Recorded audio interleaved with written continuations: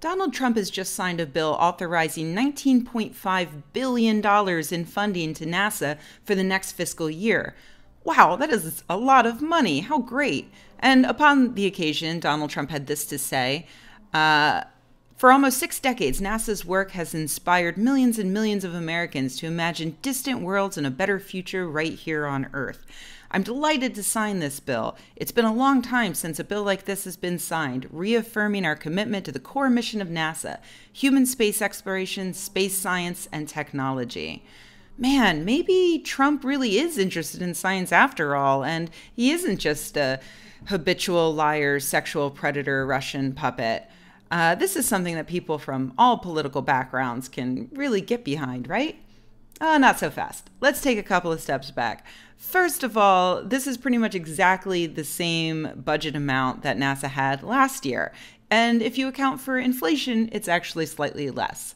Second of all, Congress critters like Ted Cruz are rushing to pat Trump on the back for this, when in fact, they're the reason why, according to Trump, a bill like this hasn't been passed in a long time, because they spent the last 8 years getting in the way of anything Obama tried to pass in the way of science funding.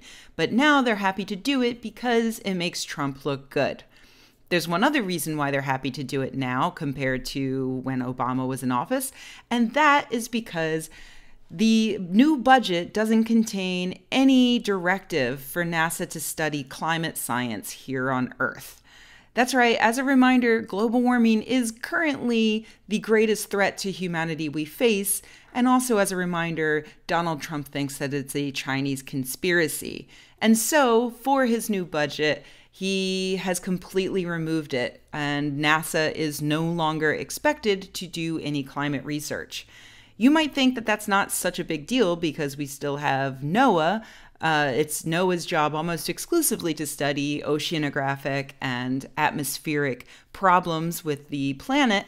But the problem with that is that NOAA's budget is currently facing a 17% budget cut thanks to Trump.